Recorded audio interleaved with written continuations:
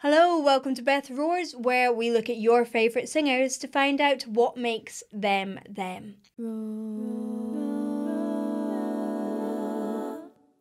Before we start, you can find me on Facebook, Twitter and Instagram. My handle is @BethRoars and I hold loads of votes on my Instagram so you guys can vote on who I react to. Also, please do check out my website, bethroars.com, where you can book a singing lesson from me.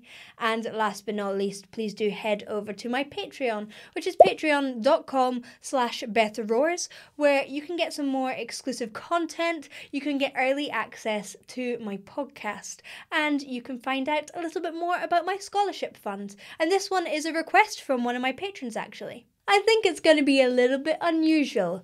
It is the Yodel King.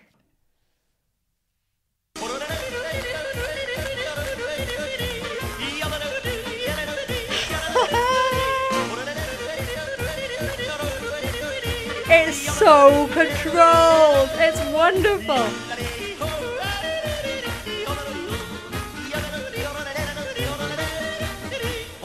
Holy moly.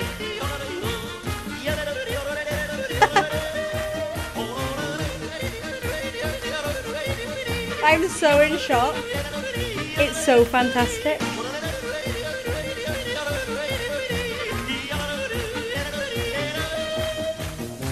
Oh my god.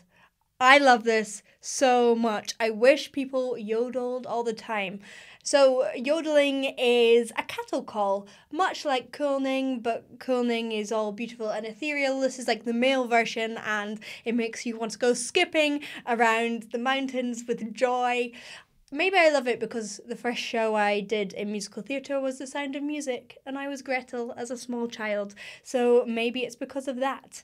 But what is yodeling? It's just flipping, or he's doing it so controlled. It's like the opposite of what I teach.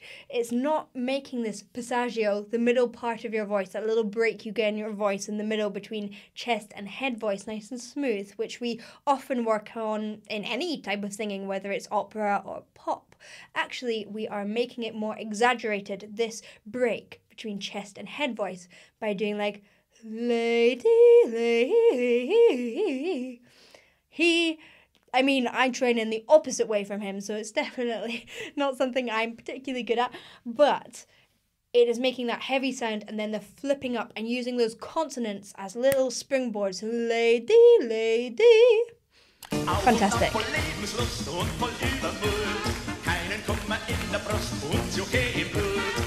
I love his little hat brush. He looks like a broom.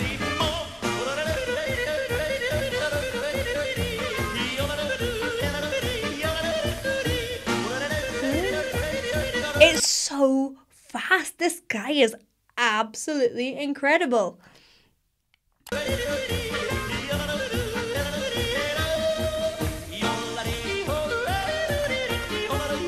The interesting thing is loads of people say they are the owners, they are the originators of yodeling.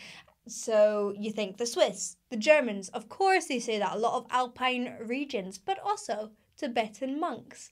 Very interesting.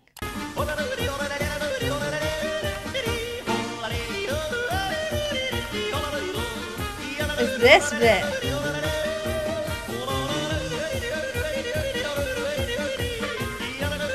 His head voice is very distinct as well.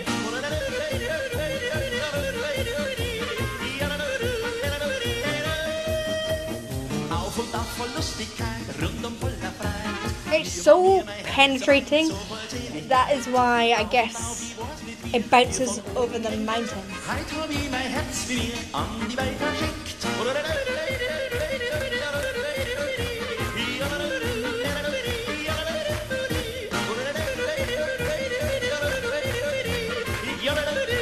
It sounds like Cockney music a little bit.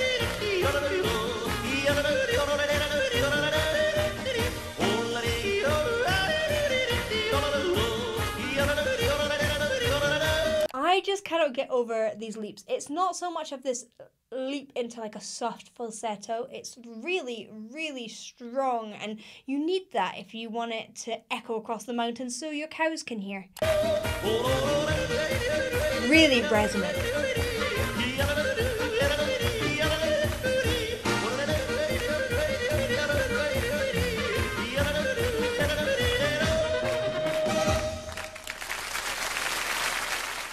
What the world needs, I think, is a mix between yodeling and R&B. That would be my favourite genre ever. Who's going to do it? Thank you for watching. I hope you enjoyed. If you did, please do like and subscribe, and I'll see you in the next one. Bye.